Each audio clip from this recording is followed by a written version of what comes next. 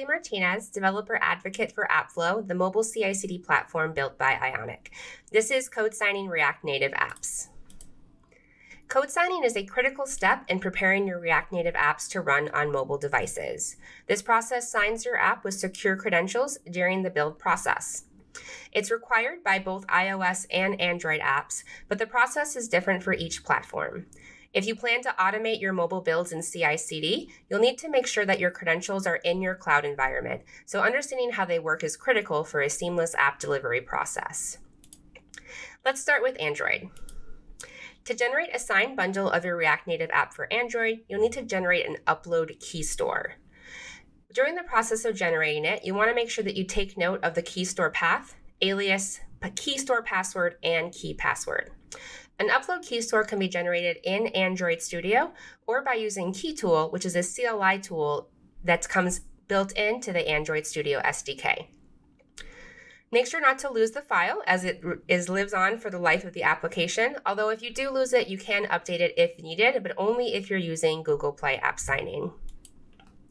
To generate an Android Studio, click the Generate Sign Bundle or APK, and then follow the instructions to generate a key. Make sure to take note of the path where the key store is saved and the alias and passwords. For KeyTool, you're going to run the KeyTool command with the gen key flag and then pass the key store file name, alias, algorithm, size, the length of the time before it expires, and the store type. The CLI will prompt you for your information and then create the key store in the same directory that you run the command. You can complete the process of generating a signed bundle in Android Studio, but if you want to build via the command line or in CI/CD, you're going to need to add your key store info to the signing config block within your app/build.gradle file in your React Native project. This lets Gradle know where to find your signing credentials when it's time to build. Things get a little more complicated with Apple. For iOS apps, you need 2 credentials, a signing certificate and a provisioning profile. You do need an Apple Developer Program account in order to generate these. And if you plan to use Xcode for generation, make sure that you connect that Apple Developer Program account to Xcode. Signing certificate validate the identity of who generated the build and that they're authorized to do so. This is a P12 file. To generate an Xcode, you can do this by going to Settings, then Accounts, and then Manage Certificates. Click the plus icon and select the certificate type. You can then right-click and export the P12 certificate, making sure that you give it a strong password. To generate a signed certificate from the Apple Developer Program, you're first going to need to generate a signing certificate request file. This is done using Certificate Assistant and Keychain Access. Then upload that request file to the Apple Developer Program to create a certificate. This will generate a .cer file, which then you can use Keychain Access or OpenSSL to convert to a P12. For Keychain Access, you'll go ahead and double-click that .cer file and export it as a P12. Now that you have your signing certificate, the next is the provisioning profile.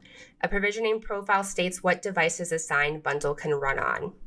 If you're doing a development or ad hoc build, you will have to register your devices in Apple Developer Program in order to create the provisioning profile. You can register devices in ADP, or you can connect them to Xcode manually in order to register. If you're building locally in Xcode and using automatic signing, Xcode will build the mobile provisioning profile for you based on the build type that you select. To create a new provisioning profile in the Apple Developer Program, you'll select the profile type, the app, and then your signing certificate and any devices. You'll finally give it a name and generate. Then you can download the mobile provision profile or access it in Xcode if you plan to build manually. Now, if you want to automate signed builds using a cloud CI/CD provider, you need to make sure that these credentials are in your cloud environment. This can be tricky and will vary between CI/CD providers.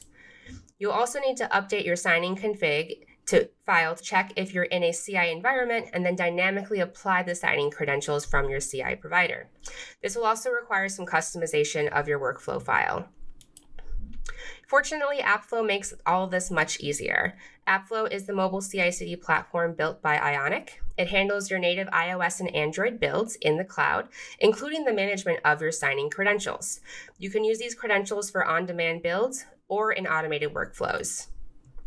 In the AppFlow dashboard, you simply upload your Android or your Apple credentials and you save them. Now they can be used by any member of your team to generate signed builds.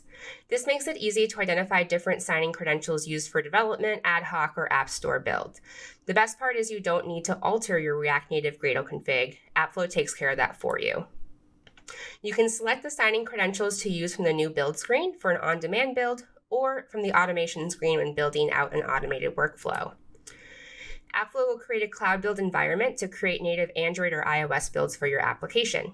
For an on-demand build, start a new build by selecting which commit to use, then select a build target of either Android or iOS and the build stack. Select a build type and which signing credentials you want to use.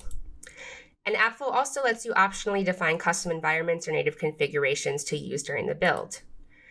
AppFlow will then create a build based on your specifications. The process is similar for automations. You create an automated workflow by specifying which branch should trigger the workflow when a new commit is pushed. Then you'll configure the build that will kick off automatically for each commit.